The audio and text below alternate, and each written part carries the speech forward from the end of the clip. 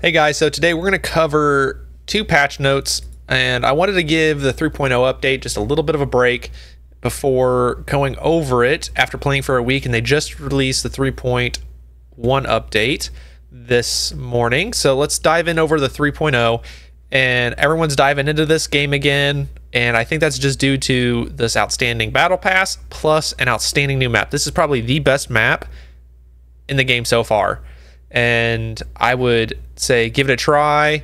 It's a blast now. And so they added a new Japanese map from 1568, I want to say. I'm probably wrong. No, right here, 1568 in Keto. So, and I think if you want to play it a bunch, it falls under maybe the World Tour, maybe. So if you want to play it a bunch, I think that's probably the best way to do it, or in tournament. But in casual, it just gets mixed in with the rest of the maps. An outstanding map. This map, they knocked it out of the ballpark with this map after playing it, and I'm excited to see what else they bring down the road. But they just did a really phenomenal job with this map. Now they did some terminal attack stuff with the 3.0 update. They have the new battle pass, some sweet skins. Now they've also had some new weapons and some gadgets. The light has a bow. The medium has dual blades. I've not used the dual blades, but I fought against it, and it's pretty good. They blocked all my shots, and I don't know if I'm assuming there's probably a cooldown with blocking would be my guess, but maybe not. It's pretty good. I think this medium melee is way better than the riot shield. Way better. And so spear.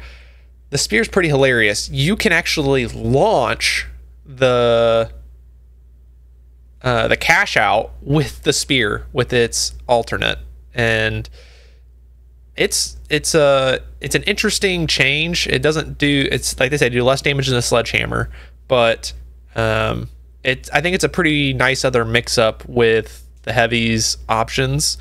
So, and the fact that you can launch the objective as the heavy with it, I think can come in clutch in late game captures. So cool. And the new tools, this is something I kind of talked about previously, that a lot of the classes don't have tools that help with destruction. I want to see more destruction. That's, I think, one of the biggest things this game kind of sold on, was that it's all about interacting with your environment. And I think adding this thermal bore for the light was a good addition. I think people are probably going to choose this over the breach charge, but it's a good add. I'll be curious to see if they add anything for the medium down the road, but take what we can get for now. The winch claw is really good. It has its use cases. Definitely, I think it works great for a heavy who's running melee. So if you're running the sledge and or the spear, this works great. You know, you can't have a medium or light run away from you or backing up while you're running towards them. Just pull them towards you. So this works great, and I would recommend it for sure if you're running melee. And it also works if let's say you are on the 3rd floor of a building and someone's capturing the objective below. Launch that puppy down, and you'll actually lift up the cash out box with it. So you can use it for both enemies, the cash out, and pick up your teammates down player. Then they've added the circuit back again, and they've added some new career skins as well. They've also made some balance changes. Now I'll get into the balance changes again for the 3.1 update, since a little people were frustrated. I think it was just people didn't use this previous gun, but looks like they did some stuff for the light, and does not apply to terminal attack. So the light regenerates health a little faster, and some notes about the regeneration of up to 100 HP. and decrease the health generation from 10 to 9 seconds. The healing beam has been replaced with a guardian turret as a default medium specialization. Okay, that's fine. And the defibrillator has also been replaced with glitch trap as one of the default medium gadgets. That's kind of interesting. I think the defibrillator should have stayed as a default. I already have all my classes spec'd out, but I guess for new players, this is what they're running into or will be using. I still think the defibrillator should be the default. This is great for the medium class and should always be carried with one of the mediums. Now the goo gun will now block movement, specializations such as evasive dash, accept charge, and slam. Okay, cool. And then I don't know why the 3.0 update. I think the day before this patch went out, they did kind of a day one preview or 1 day before preview. And so I think this is why they have some of this stuff already for like the winch claw, which is new. I think 20 meters would have been fine. I don't know why they dropped it down to 17. And then, okay, and then if you missed a target, they drop they increase the cooldown. Okay. And then increase the cooldown hitting carryables or, so teammate, statues, 6-7. Increase cooldown when hitting players. Oh, so if you actually hit a player, it's double the cooldown. So, okay. That cooldown's actually pretty quick comparatively to a lot of the other abilities cooldowns. And then the breach charge, they've increased that for the light. So it used to just be 1, now it's 2. I think that's a nice add. And increase the cooldown from 15 to 26 since there's 2 now. Okay, decrease players' damage from 200 to 80. Okay, and then increased ammo count from 1 to 2. Increased cooldown from 15 to 26. Okay, I think that's a gadget. And then increase the radius for gas. They did a rework for this one. No longer, so the glitch trap I think is carried only by the heavy. I don't think this is the glitch grenade. And so the glitch trap now on line of sight applications, if an enemy player stands within range and in line of sight to trap, it will attach a tether to them. Tethered player will have the glitch effect applied to them, preventing them from using specializations.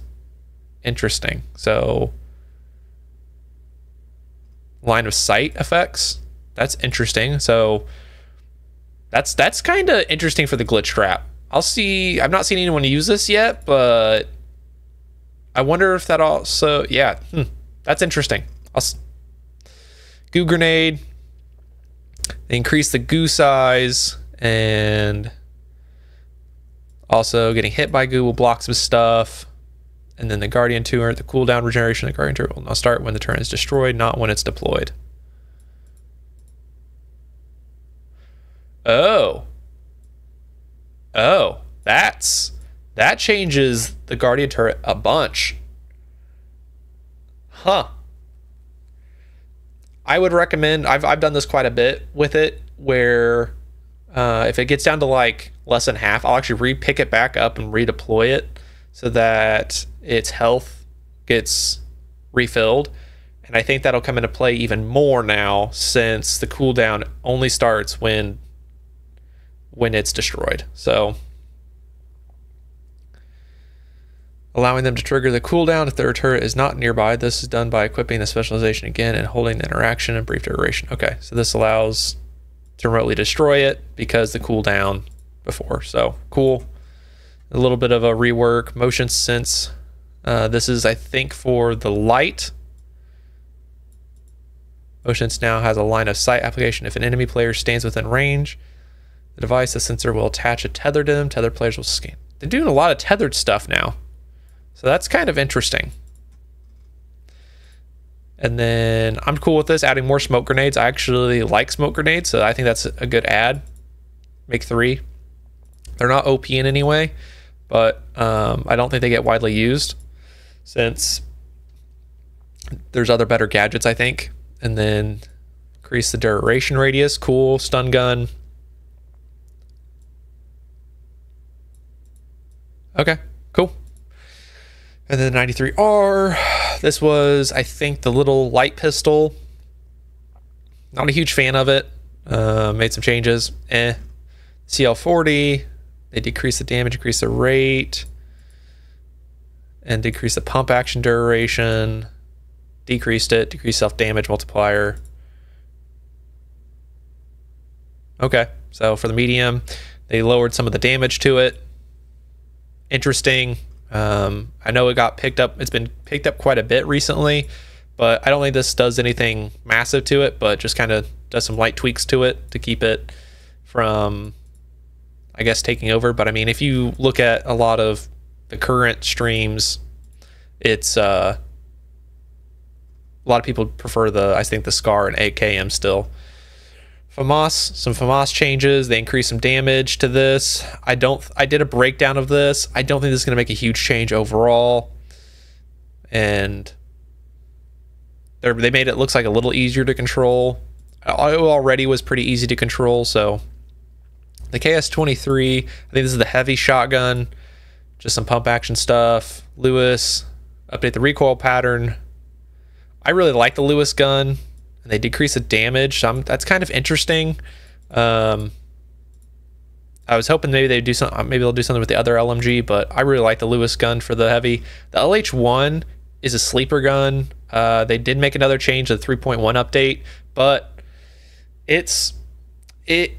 like I said, I think this was the first gun I reviewed, and it's outstanding for the light. I mean, long range, close range, has a really nice fire rate, and I think a lot of people don't like it since it bounces. It visually has a lot of bouncing to it, but its recoil pattern is straight up, and just pull down some, and I mean, I love this gun. Highly recommend it for the light.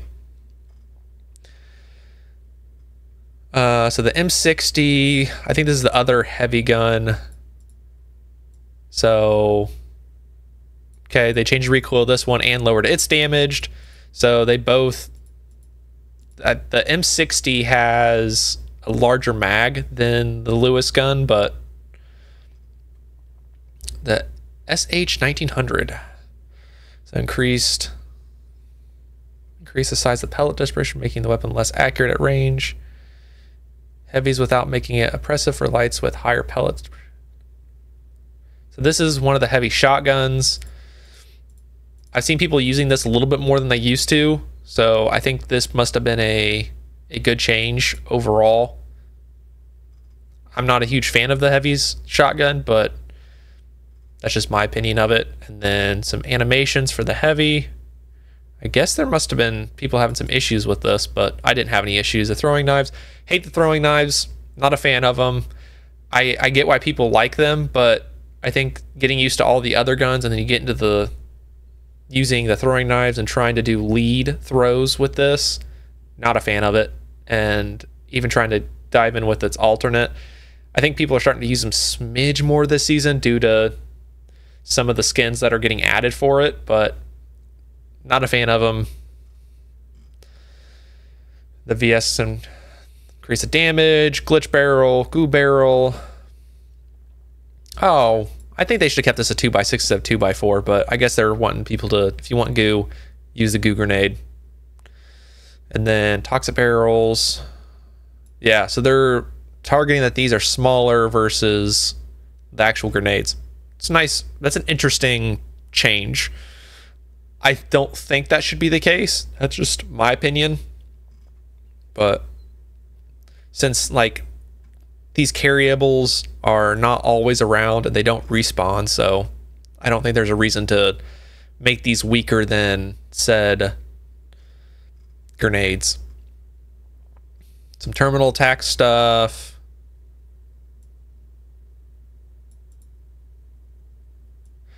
Oh, so it cannot be thrown into the terminal. Cool. But they allowed it to be thrown farther. It did not have a far throw distance. I remember chucking that thing and it like just fell on my feet. So, and then some other just general changes. They've updated some spawn stuff.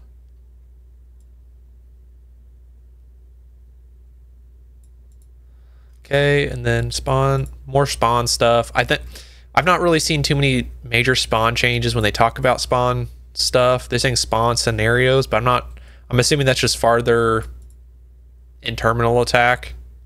Maybe. I'm not. And then it's just some bugs. Audio reworked will now be more responsive to various events in the area. Cool. Love that. If you're working on audio, make the game even better. A lot of people care about audio. The new 10 ranks, it's like military gear. I'll dive into that. Okay, fire spreading infinitely. Cool. I know if you get anything near fire, all your goo just disappears. And then the new map, freaking love it. New volume slider setting, changing the commentary dialogue. Who would do that? I love it. Who doesn't like hearing those commentators? And then this was an outstanding change. They started introducing this last season. Everything's a la carte now, which is great. Allows you to pick items that you want to customize your character without buying a whole package. Love it. Some UI stuff. And then, let's see here, added. Okay, so this is where they talked about the weapons specifically added in Season 3. And then update several equipment HUD icons. So they just updated the icons, but these are the weapons and gadgets. So every class got something. The heavy got double, but and the light got 2 things. The medium only got 1. So light and heavy both got 2 items in some fashion. The medium got 1. Like I said, I think the medium still needs something to be destructive, but that's just my thoughts. And aimbot detection, cool. Okay, let's dive into 3.1. And I said this 3.0, I wanted to give it a week and play around with it, and it's an outstanding update. And I think a lot of people now diving into more of everything kind of reared its head in this 3.1 update this morning. And they had some new skins, and I'll watch that video with you guys, but looks like they made that change, and then they decreased the damage, like I said, to the LH1. Like I said, this was a sleeper gun.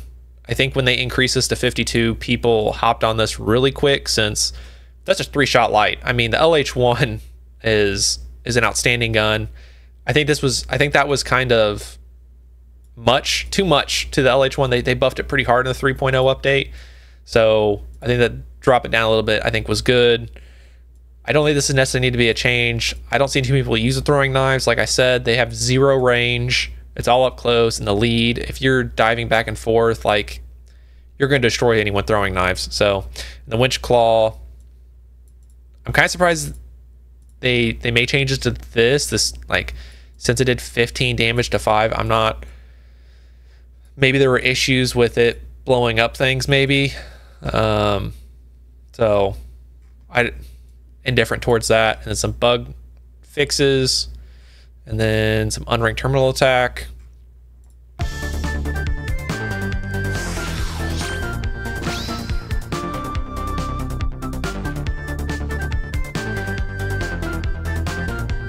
It's a pretty sweet skin, I will say. But yeah, those are my overall thoughts, and it's kind of my, let's dive into the game a little bit. So diving in to the finals, so I said the battle pass was pretty sweet later on. Tempura skin, cat skins, and then the sweet Wanderer skin. Good luck seeing out of this thing. Kind of reminds me of Dark Souls a smidge. And then nice little wood bow. I instantly think of Power Rangers with this. I think that's kind of what they went with, but without saying it. Cool skins overall again. And then you get your anime skin. It's bound to happen, right? And then let's see here. Level 96. The Final Samurai. I mean, that is a pretty lit skin. And then the last one, I think near the last, get tetherless.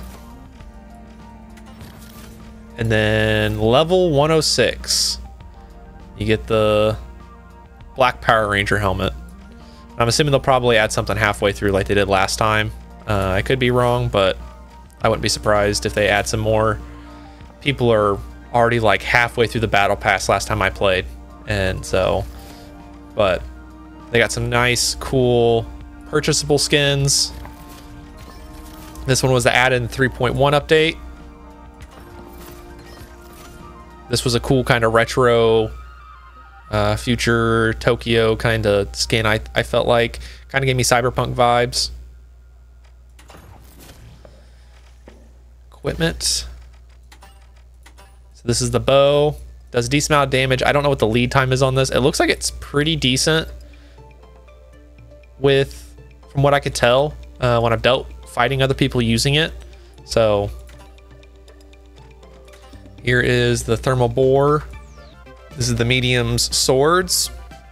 And then for the heavy, we got the Spia. And then we also got his new ability, the claw, which is just a little icon, but I think they can probably do some cool stuff with skins with this one down the road, I think. But I think they'll have to also do some animation stuff too, but overall great update, and I would recommend hopping in, playing. The player base is coming back hardcore. It'll probably die down again in a couple weeks when people slurp up all that battle pass stuff, but get out there. Look forward to see you guys. Have a fun time. Catch you next time. On behalf of our sponsors, thanks for tuning in. And that's a wrap.